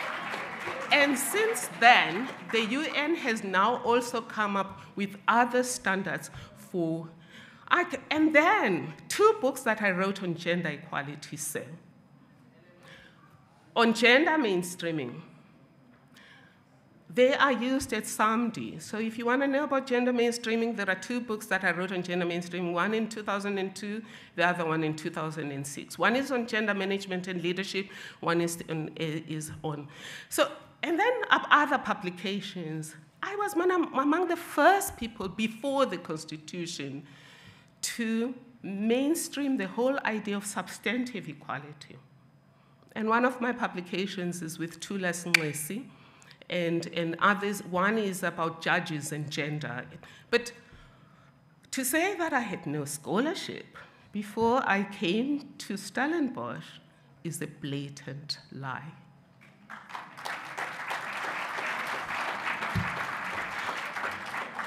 But check that book on gender mainstreaming. I can send you a copy, say, and then you will see at the back of it a whole lot of things I did, including the base document for the women's ministry.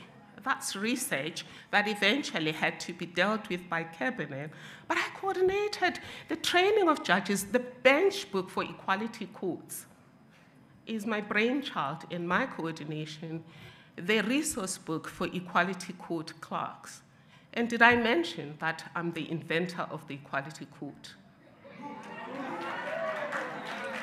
So,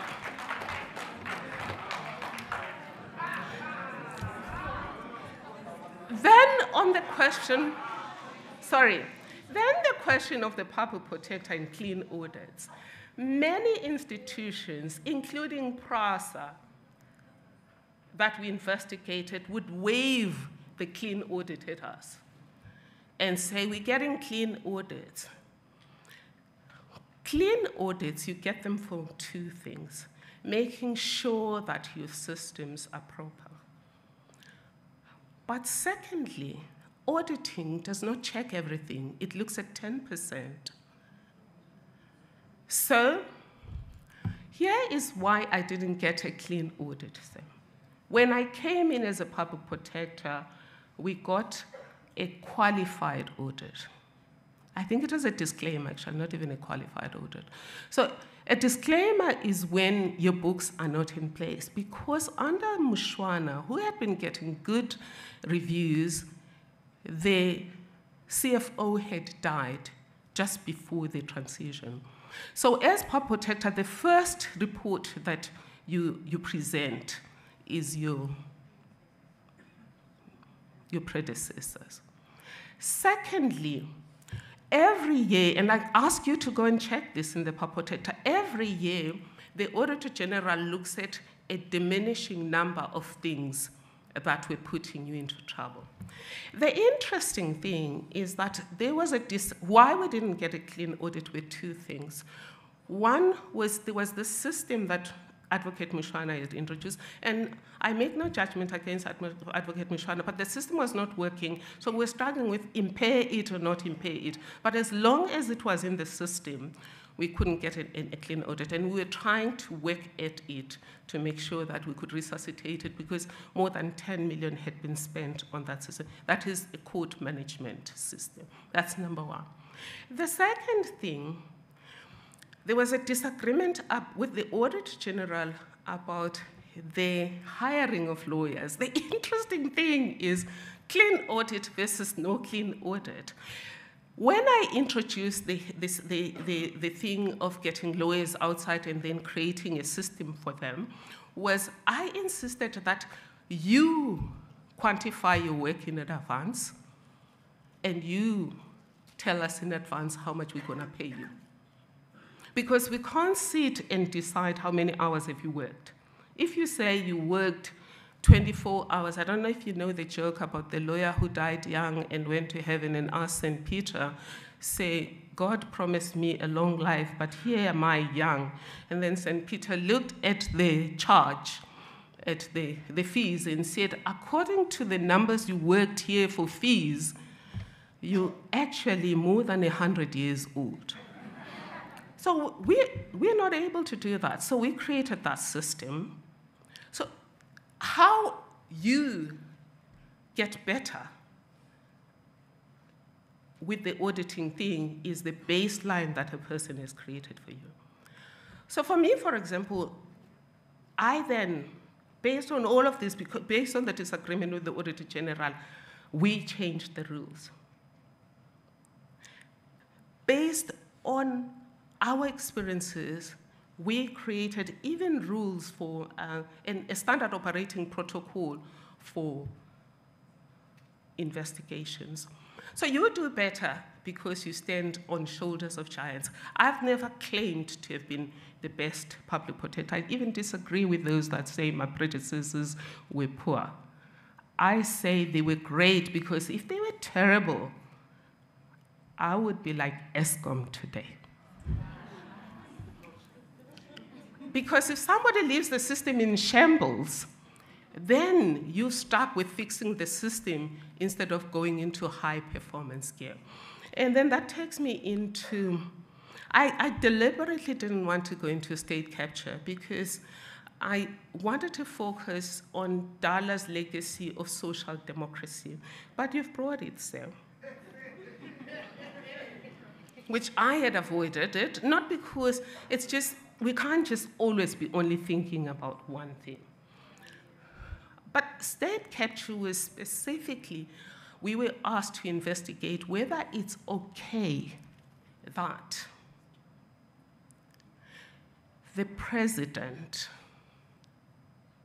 had a relationship with the Guptas, and that relationship with the Guptas gave benefits to himself, his two children, Duduzane and Duduzile, his wives and everyone else. And in that process, after Duduzane had been fired from being an ordinary employee of the Guptas, as soon as President Zuma was appointed president of the ANC, he was now good enough to be a director. Instantaneously. He wasn't good enough to be an ordinary clerical guy. As soon as his father becomes the president of the ANC, he's good enough to be a director. So that doesn't matter. People's children can be hired. But how do you explain that a company that is in distress because it claims it doesn't have money gets replaced by a company that can't even buy the company, and you take government money to give to the company that is coming in as a rescuer? In what planet, say, does that make sense? So if these people don't even have money to buy the company that they want to manage, how are they your rescuer? And the only thing that qualifies them is the company is co-owned by the Guptas and the president's son.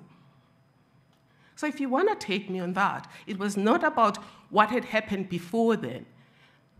It was about specifically, is it okay to take government's money and buy a company simply because the others are the president's son and his friends? Secondly, never in the history of this country had the whole cabinet been asked to go and tell the banks how to do their job. But because the company that was involved was co-owned by the president's son and the Guptas, the whole committee of the cabinet was dispatched to go and deal with this matter. Cabinet is supposed to deal with policy, not transactional issues. So, sir, thank you for asking that question, but as I have indicated, the issue was not about Glencore. The issue was at the point of contact. Should government money had been used to give to the company co-owned by the president's son? So it wasn't, I must then go investigate any other thing that happened leading to that point. That was, and then you say, no, Glencore has since been found to have been criminal elsewhere.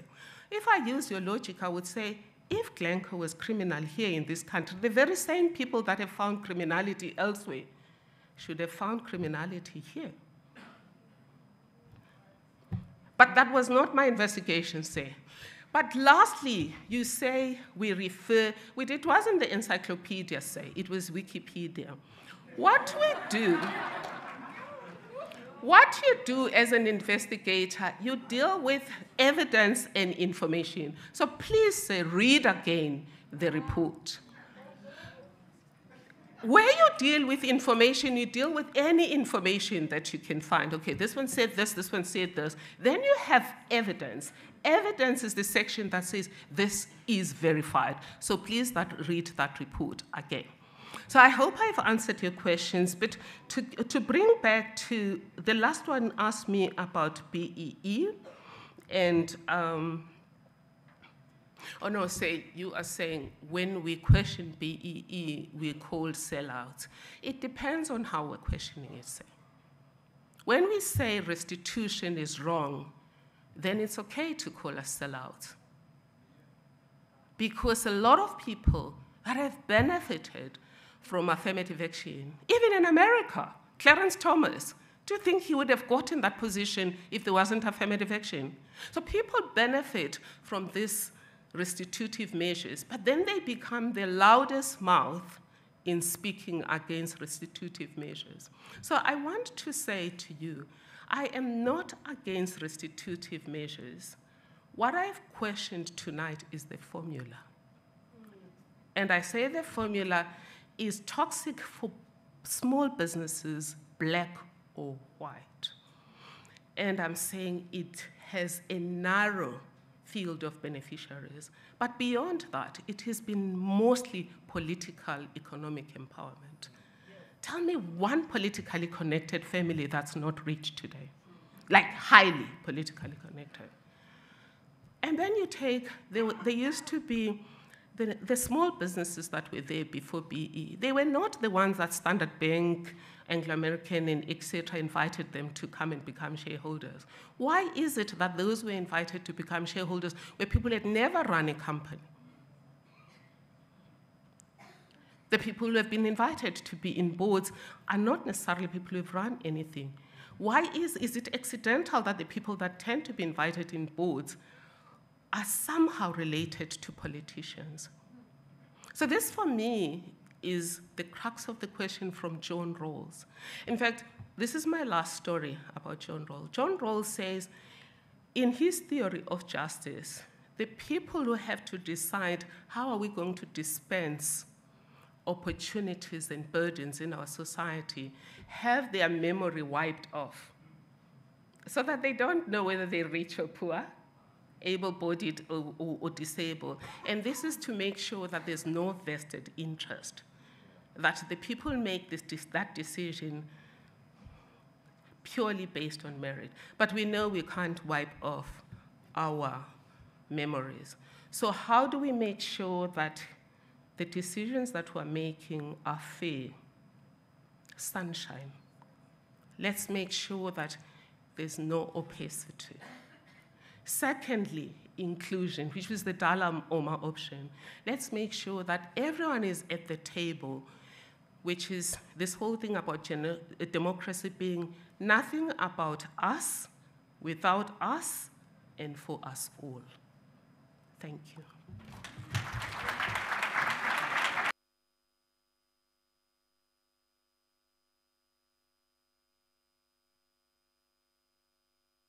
Thank you so much for engaging with those questions, frankly, robustly, and transparently.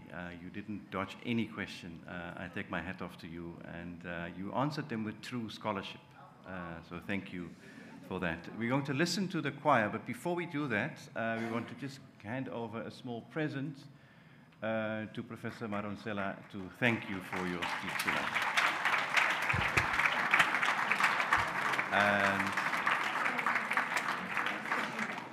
handed over by the inimitable Debbie Gordon, who has been on top of every detail of this event. So thank you, Debbie, and thanks, Professor Madonsela. Let's listen to the choir. Over to the LBC choir for a next song. Thank you so much.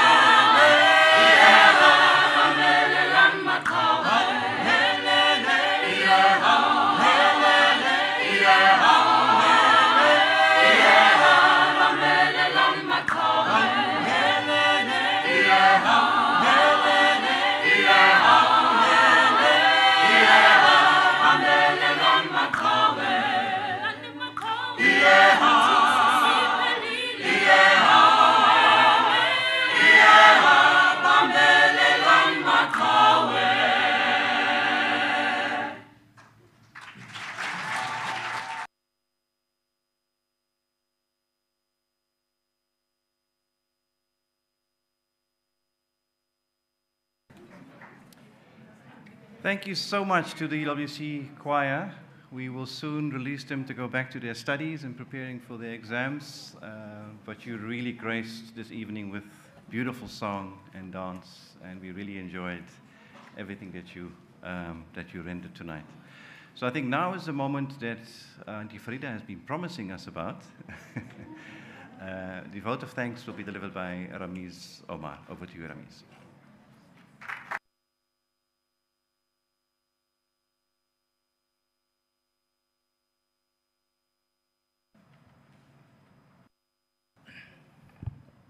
Good evening, everyone.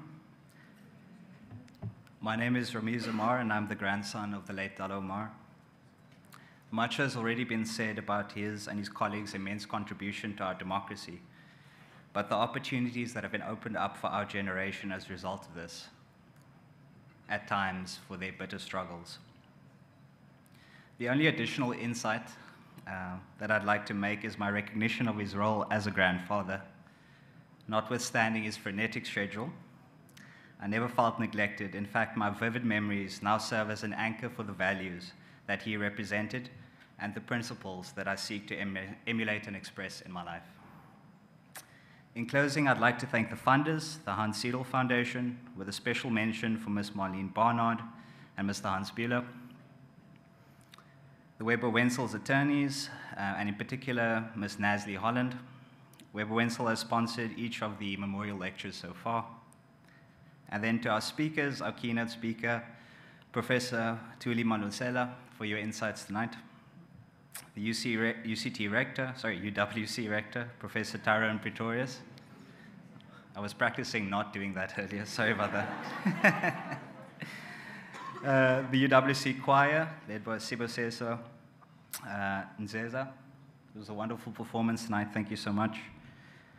As well as UWC's institutional advancement, in particular Mr. Hardy Zacharias, Mr. Gino Alfred and his team from the UWC Audiovisual Services for enabling the sound and the live stream during the event, and the UWC Assets Department, in particular Mr. Waleed Taylor, for supplying the key assets required for the event, as well as the staff of the UWC Public Health for helping with the venue tonight.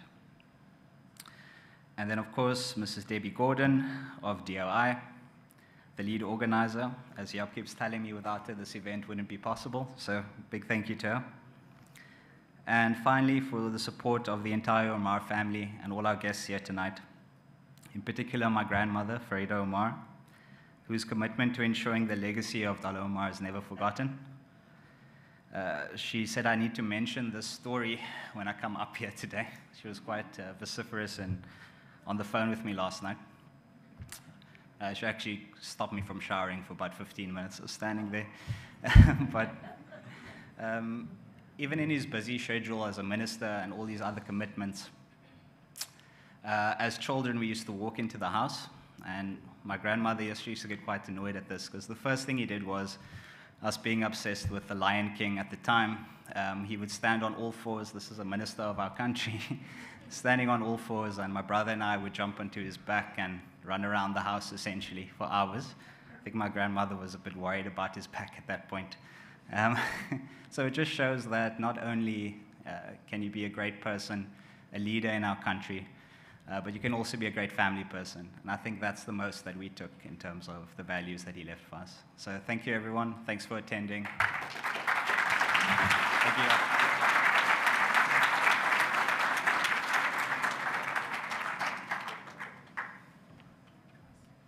Thanks so much, Ramesh. Thanks for bringing the human side to Dullah Omar's legacy also into this evening. Wonderful. Thank you so much.